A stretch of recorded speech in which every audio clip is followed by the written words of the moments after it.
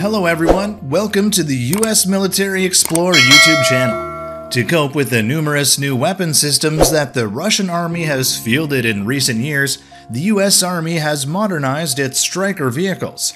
On May 9, 2019, over 130 weapon systems rolled through Red Square in Moscow.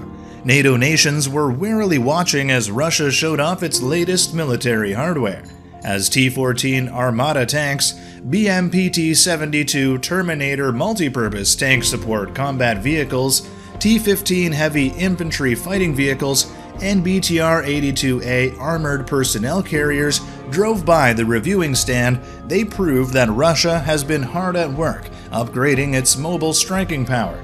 In a few short years, the Russians have developed and deployed a new generation of ground combat vehicles.